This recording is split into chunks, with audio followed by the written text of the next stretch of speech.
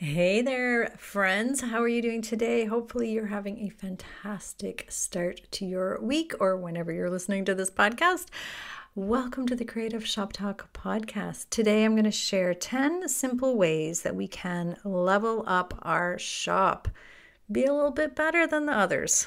That's what we need to do. We had customer experience expert Shep Hyken here on the podcast recently, and he made a really great case study or a point about talking about being just a percentage better than your competitor or better than the rest. Like, why would your customers choose you?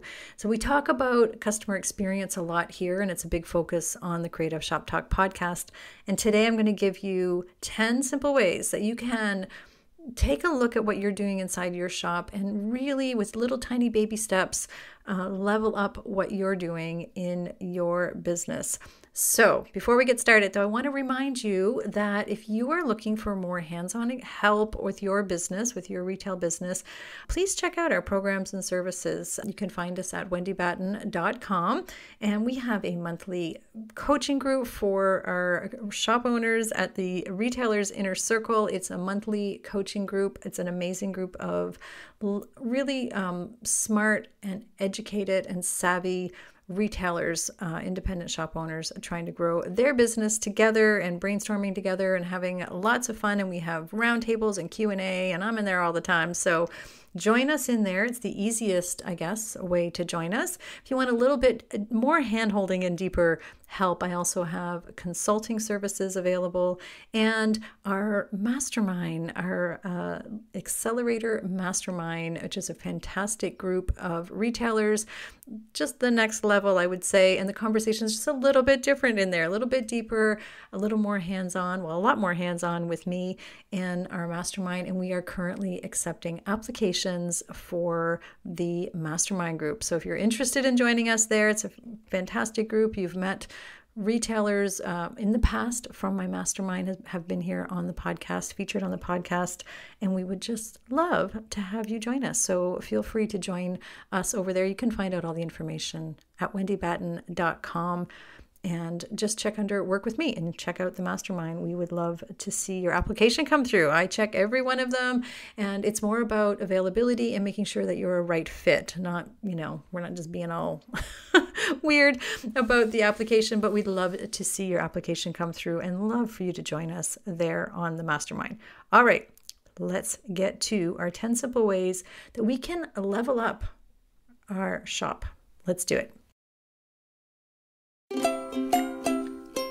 Running a retail business doesn't have to be so hard. Welcome to the Creative Shop Talk podcast, the go-to podcast for creative shop owners, studio owners, and independent retailers. I'm your host, Wendy Batten, retail business coach and mentor. Each week, I'll share simple, proven business strategies, inspiring stories from fellow retailers, and advice from industry experts.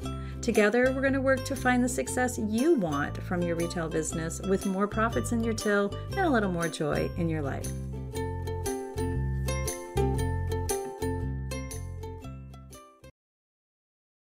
Okay, why do we want to level up and change things? And we're already doing things really well. Wendy, what are you talking about? Here's a reminder that with every touch point, with everything that a customer experiences in our shop, we want their experience to be perfect, right? We want it to be really good and just a little bit better than anybody else's. There's an intangible feeling that people have when they think of your shop, right? We want them, they'll spend more when they feel good in our shop. They'll return, they'll talk about us. There's just this feeling that they get in their gut when they think of our shop. And that's what we want, right? We want them to do it by just a little bit better, of doing all of these things just a little tiny bit better. So taking a little bit of time with every one of these touch points that we're going to talk about and just tweaking. It's not changing the way you do business. It's just paying attention and tweaking, because they stow that away in their brain, right? In the back of their brain when they're making their decisions, whether they're going to come back to your shop, whether they're going to talk about you, whether, all of the things. And that as a customer in other stores, when there's just something, a little bit special about, this store or that store or this shop. And we want that to be you. So here are a few things. Again, I've got a list of 10, but of course there's all kinds more, but it's really focusing on our customers' experience inside our shop and how do we make it just a little bit better. I say 1% better, but you can make it 100 or 20% better, but just little tweaks and shifts make a difference. Okay. One of the things about all of these things, I just want to just remind you, we have to have a culture in our business where every guest coming in, that we're paying attention. We have to have a culture of paying attention, of attentiveness, I guess is the word I'm trying to say. And if we think of it that way, as I go through this list, you'll see how it makes sense, I guess, a little bit. We need to educate and lead by example as well. Okay, so the first one up, the first thing is having a clean shop. So inside the retailer's inner circle, inside my inner circle, and in our library, in our master classes, we have a shop standards class. I think I've even talked about it here before. And one of the things is, making sure that our shop is clean. And I know that we think it's clean. I know we do, but I really want you to have a good look around. It's unconscious. Me and my words again. Sorry, guys. It's what our customers feel when they're in our shop, whether like they see the dirty, they don't always see the clean, right? And I know I've shared that before, but think about it. They see the dirty, they don't always see the clean. And maybe it's clutter or dead leaves on trees, or the high dusting hasn't been done in a while and there's spider webs up there. Maybe it's, the bathroom experience. If you have customers using your bathroom, is it grungy and dirty and maybe just really yucky, and not necessarily in dirt. Maybe it's just the fixtures. Are there things that we can fix up and clean up? Does it feel good? Is it an experience inside the bathroom? It sounds a bit much, but is your team observant? Are you being observant of all the nooks and crannies in your shop? The second thing is the chaos behind your counter. In your studio, wherever, whatever part of your public viewing you have, does it feel chaotic to your customer? Is it organized? Does it flow? Is there a flow towards, like, everybody knows where everything is, or they're trying to find and make change, and the paper runs out and they don't know where to fill it. And this is not in itself something that's going to make a customer say, "Oh, I'm never shopping here again." But again, subliminally, you know what I'm trying to say, that intangible thing. It's just another little nugget of, wow, this place isn't very professional. I tripped over boxes there. The bathroom's really dirty. People aren't making those conscious connections, but it's the overall thing, right? So what's it like? What's the chaos? Or is it chaotic behind your counter or during classes in studios? Or, is it unorganized mess when you're trying to show somebody, or trying to find samples for something, or find more products, or pricing? I've had the experience recently where I was in a really beautiful, gorgeous shop. Lovely. I was like, so wow, this is beautiful. I'm in here and it's gorgeous. And the girl that was working, who wasn't the owner, but that doesn't matter, right? Because it doesn't matter who's serving me.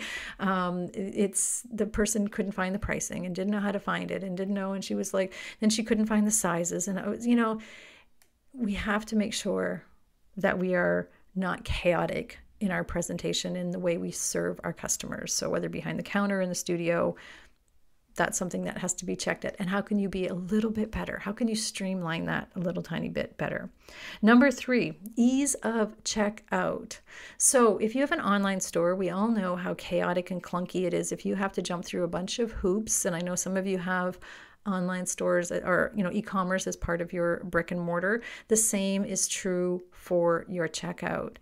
If it is long lineups, do you need another cash wrap? Pay attention. I have retailers who are adding 2 and 3 stations to their cash wrap because they see and they realize it's a pain in the butt for their clients to line up, and we want that. We want them to be. We want to be busy enough that we need 2 and 3 cash wraps or POS stations. But Ask yourself, what can we do to be a little bit better, a little bit more efficient, a little bit faster? How can we still serve with excellence, but move people along the lineup? How can we make sure that they are being served with a smile and not, again, chaotic and it's easy? And I don't put my things down because it's not worth that lineup, or it's just so awkward when you're checking out. It takes forever. Anybody ever watch that scene in, I can never remember the movie, it's one of my favorite movies, and I'm trying to think of it now, and I'm going to have to take this out now of the podcast, but where Mr. Bean is wrapping the present and at Christmas, and he's putting the cinnamon stick in and whatever. We have to make sure we do that quickly, is what that will pop up to me before the end of the podcast when I'm trying to remember. But anyhow, I digress again, as I do. But I just want to make sure that your ease of checkout, pay attention to your ease of checkout. Some of you guys are yelling out the name of that movie, aren't you, right now? It's a favorite movie I can't think of. Anyhow, where, just making sure it's quick and efficient for your clients. And think about it. That's what you like too, right? Number 4 is signage, and we can even carry that over into price tags or tagging. Making sure that it's correct, that it's helpful, that it's useful, that it's the right information. Nothing is more frustrating to your clients when there's no price tag on something. They walk around and again, these aren't things that they're going to write you a message about, like, I'm super frustrated because, it took an extra 2 minutes at the cash and there were no prices on the things. People aren't going to do that. It's just all these little things that add up. So making sure prices on everything you have in your shop. I want to see everything with a price tag or super clear signage about pricing.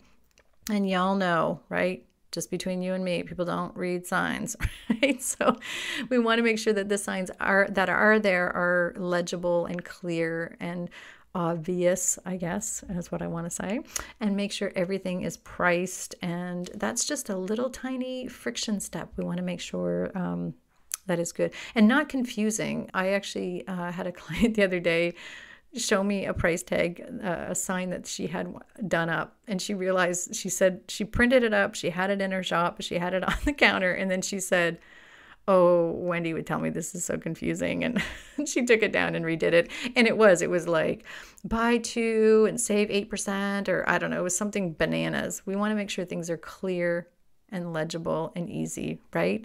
Remember our motto, clear is kind, for our clients. So that is something we want to make sure is our signage and our price tags are everywheres and clear and on everything.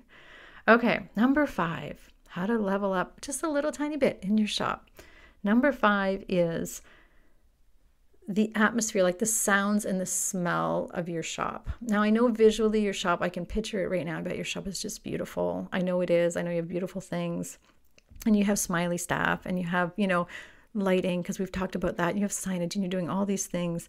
But don't forget the sound, that you want to make sure there's the soundtrack of your shop is the same all the time. We want to make sure the soundtrack of your shop is the same, whether it's a type of music or whatever. The playlist, the style, the type of music is the same.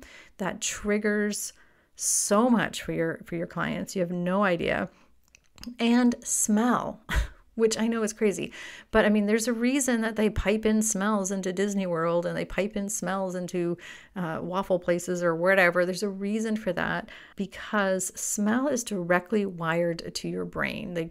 All the studies show, that when you smell something, it reminds you. Now, saying that, there's also lots of conversations around the hood here in retail world that, you don't want negative smells that might trigger something bad, but you're pretty safe if you have a nice smelling shop. So consider smell an important thing, but not too much smell, because the opposite effect has happened as well. And you probably, again, know what I'm talking about there, right? We have too much smell or strong smell, that is going to turn people off. So make sure you have a subtle, nice, pleasant smell, and make sure you have music on, the same type of music, the soundtrack of your business. I've seen clients even have soundtracks on, they use their shop playlist on Spotify, and on their websites they share, hey, you want to listen to our Spotify shop soundtrack? Spotify list. What do they call that? Anyway, I digress again. But think about that. Now people are actually at home listening to your soundtrack. You're like wired into their brain, right? We used to have clients all the time come in and tell us how much they loved our music. I mean, we had Frank Sinatra and Etta James. We had old shop standards is what we had, which my clientele absolutely loved. So what is the soundtrack of yours? And what is the smell? What's your signature smell?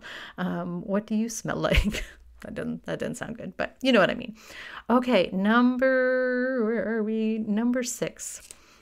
Your staff's appearance. Again, level up a little tiny bit. What can you do a little tiny bit better to make sure that your staff appearance is good? And I know that sounds touchy, but it's really important to make sure, that grooming and maybe aprons or t-shirts or uniforms, whatever you have going on, making sure that, everybody looks good and is groomed well and is, I'm not going to talk about that too much, but you have to have those conversations. You have to have that in your policies, procedures. I'm a big believer in making sure that your staff have either an apron or a t-shirt or something that identifies them as being a member of your team and your staff.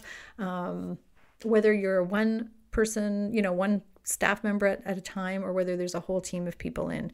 That's my 2 cents. You do you, but I am a big believer in that. And it is important for your staff's appearance. Again, just the way they present themselves to your customers can make a little bit of a difference, right? Like just 1% different.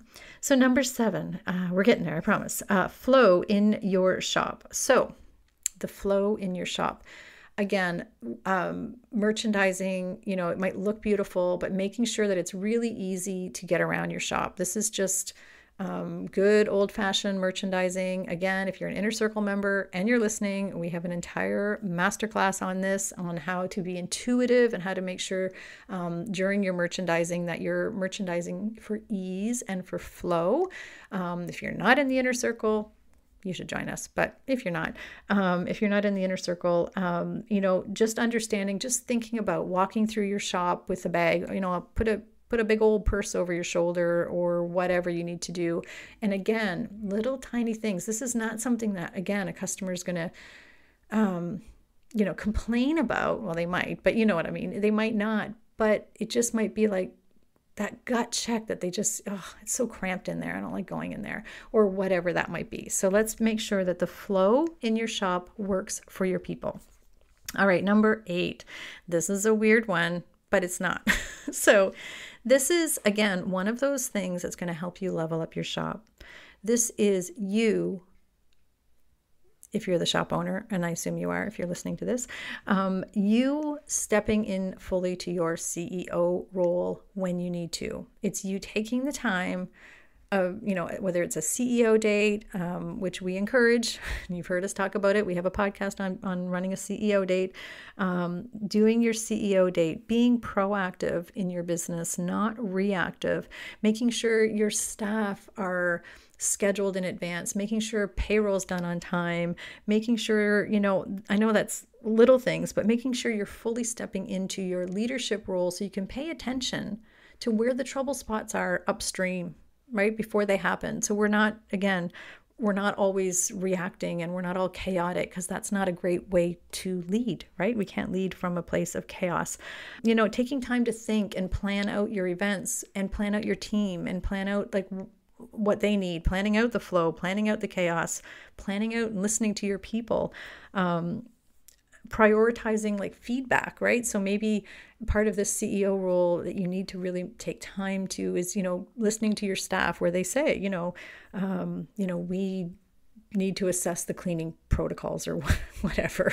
I'm sure staff are never saying that. That was like kind of funny, right? But, maybe they could help you figure out the chaos behind the counter, but you need to take time as the CEO, as the owner, as the queen bee, as the head honcho, whatever you're calling yourself, as the queen bee role, as Mike McCalloway says, if that's your role, to make sure that the business is operating as it should. And these are the things that level up your shop. It's a ripple effect, right? It's a ripple effect.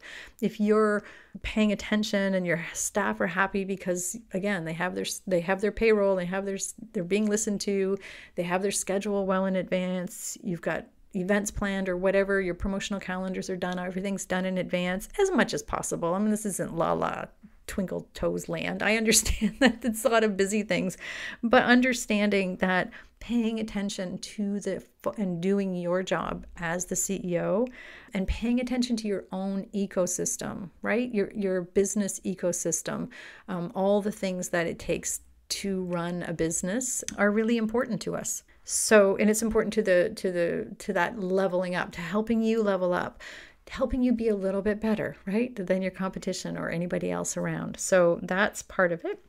Number 9, as we move along here, number 9 in how a simple way to level up your shop is service. And I know you're thinking, oh yeah, okay, we can skip this because we have great service.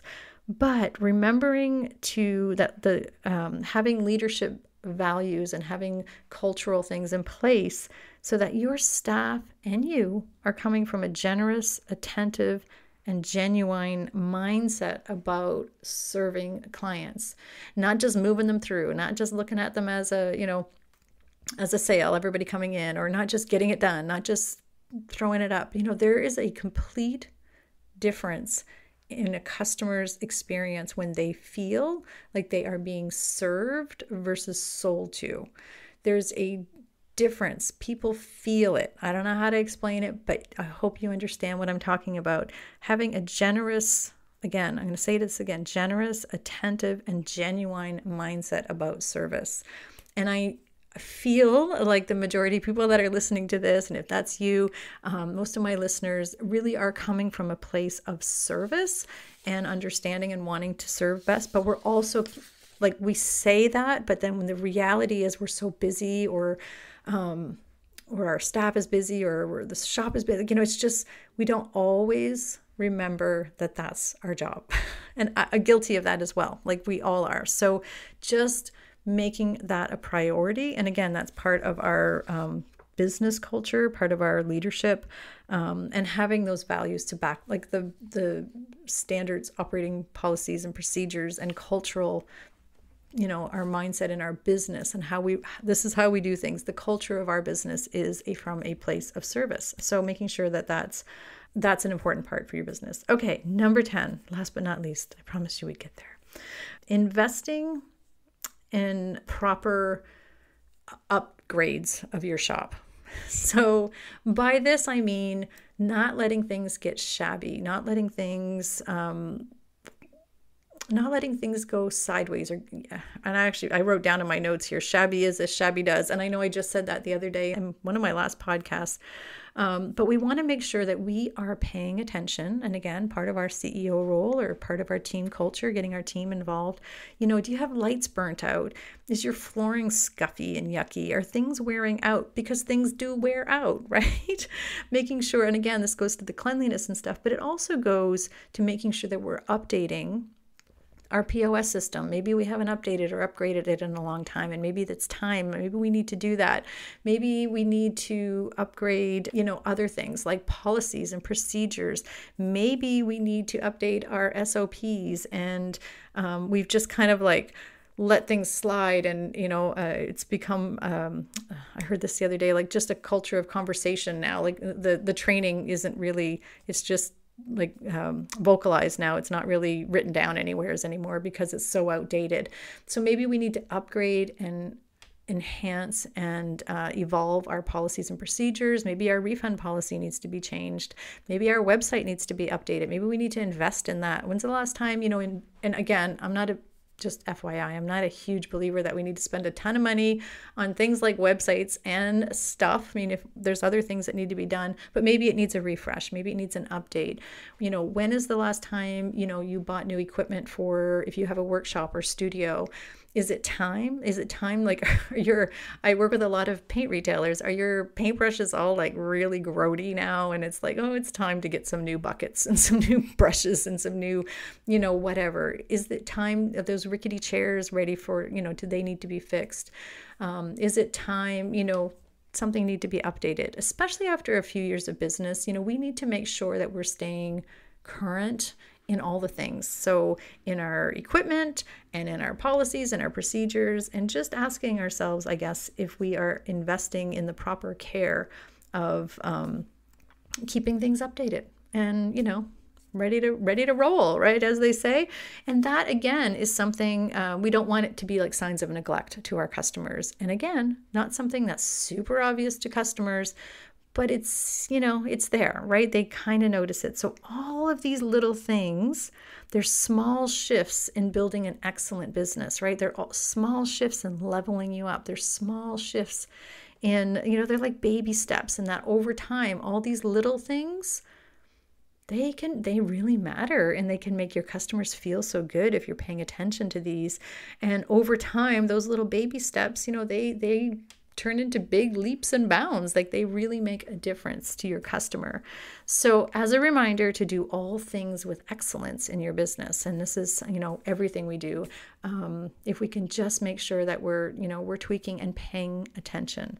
So I hope you found these 10 simple things. Going to go over them really, really quick. Cleaning your shop, making sure that the chaos is not obvious behind your counter. Make sure that we have the chaos under control. Ease of checkout, signage and pricing on everything, sounds, smells, like what does it sound and feel like in your shop, making sure your staff the appearance of your staff is a little bit leveled up, making sure the flow is good, make sure you're stepping into your CEO role, making sure that we are paying attention to our service and coming from an attentive and genuine mindset.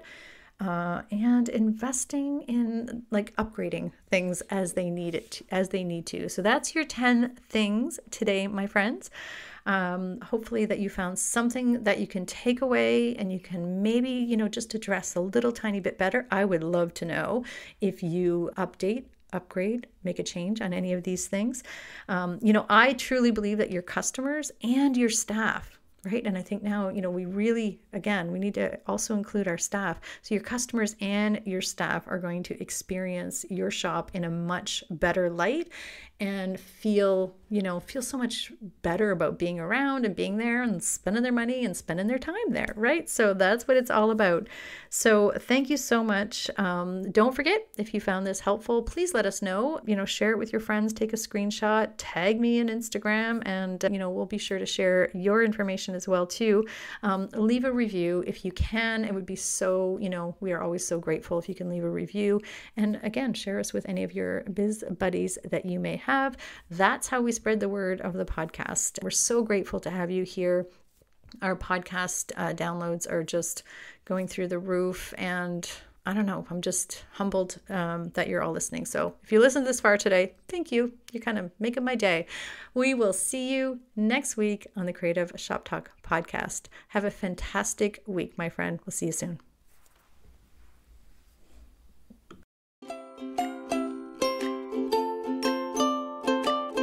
Well, that's it for this week's episode of the Creative Shop Talk podcast. I'm so glad that you're here to join us this week, and I hope you found value in what we're sharing here. I want to remind you that our website has all of the show notes. You can find it at wendybatten.com/podcast. Everything that you need to hear about today's podcast is there. Also an opportunity if you need to reach out to me. If I can support you in any way whatsoever, please feel free to reach out. So thanks for joining us. Please leave a review, subscribe if you can, and never miss an episode. We hope to see you back here again next week. Thanks, my friend. Have a great week.